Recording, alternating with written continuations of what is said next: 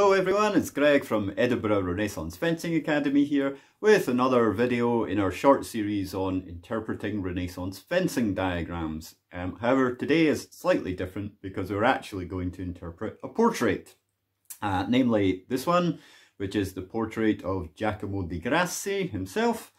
And this can be found inside the cover of the first edition of his book, which is the Venice 1570 edition.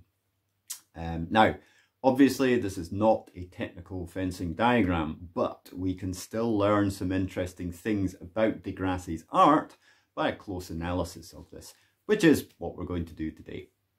So the first thing to note is that portraiture in the Renaissance period, and 1570 puts this in the late Renaissance period. So Renaissance portraits were highly symbolic in nature. Which is to say that the posture of the person in it, the clothes and other accoutrements that they had with them were all representative of aspects of that person's life. They weren't just random things that they had on them when the painting or the drawing was done. So what I want to do is examine di Grassi's portrait from a symbolic point of view and give my opinion about what these things are representing. So without further ado, let's get going. So the first and perhaps most obvious thing is that di Grassi is wearing some kind of military dress, military gear in the picture. So we can see a steel breastplate and a plate gorget or throat protector. He's also wearing what looks like a simple cross-hilted soldier's sword, what would be called by a 16th century English language speaker either a short sword or arming sword. And you can just see the handle of a small dagger protruding from around his flank, where he would be wearing it at the small of his back. Okay, so this is the basic gear of light troops in the Renaissance era.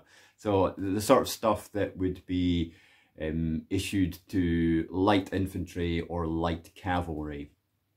And it's basic gear. So on the battlefield they would probably have other weapons and other bits and pieces as well, but this is the standard gear more or less of the day. You can also see that di Grassi is resting his hand on a helmet on the nearby table in a slightly kind of possessive way. When you see this in a Renaissance portrait, it's because the person is laying claim to whatever the object is. So in short, di Grassi is laying claim to military identity with all this stuff. What this tells us is that he came from some kind of military background. And when we put that together with a few hints from the biographical information in the text part of his book, it starts to build up more of a picture of him, because he says that he travelled around Italy as a young man and gained experience of fencing in different places and with different masters. So it's a little bit speculative, but most likely he was travelling around as part of some military career. Now, the military system in Italy in the Renaissance period was heavily based around mercenary companies. So again, we can only speculate, but it seems likely to me that he had some kind of career as a mercenary soldier before teaching fencing at a later point when he published his book. So yeah, that's the first and maybe the most striking thing about the portrait. As an aside, the sword that he's wearing is a very simple one.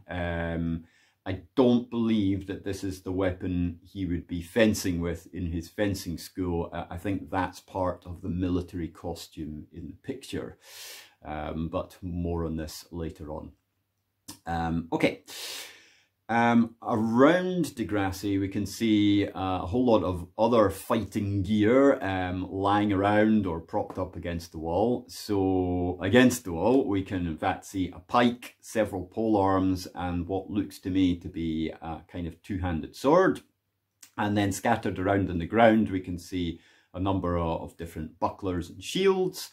And tucked underneath the square buckler, the targa, we can just see a dagger and some kind of complex hilted sword. So now I think we can see the weapons that he would actually fence with. So obviously this is a kind of parrying dagger and a rapier there. And the other gear that I've just described is all the stuff that is detailed in the technical instructions inside his treatise. So what we're seeing here are the tools of de Grassi's trade. So he's showing us what he uses on a day-to-day basis. In other words, what his business is. He's a fencing master. These are the tools of a fencer or a fencing master. So yeah, it's particularly of note that we can see the actual sword he fenced with lying on the ground, as opposed to the generic kind of sidearm type sword that he's wearing as he's posing for the picture. Okay, the last important component of this is the stuff on the table next to the helmet. So we can see an hourglass and another tool, which is probably some calipers or maybe some mathematical compasses, calipers I think. So these things are measuring devices, the hourglass for measuring time and the calipers for measuring distance or perhaps angles or something like that. What does this tell us? Well, this is representative of timing and measure, two of the vital theoretical principles of fencing in this era, and indeed in many eras. So de Grassi is here associating himself with the so-called new learning of the Renaissance period, so the rational, early scientific approach to analysing the world. So not only does this show us these important theoretical concepts right from the start, but also he's making a claim to being an educated person. And he's showing us that fencing is a sophisticated and educated art. So it's something for a smart person, which is itself an interesting point, I think. So yeah, that's kind of it as far as an overview goes. So we can learn from this, firstly, that de Grassi was a military man with military experience, which lends authenticity to his descriptions of combat, of course. Secondly, we can see the tools of his trade. So we can see that the specific gear that was associated with his style of fencing. And thirdly, we have this obvious, very clear symbolic connection to Renaissance scientific ideas, particularly the rational and systematic measurement of time and distance, which of course lies at the heart of his tactical approach to fencing.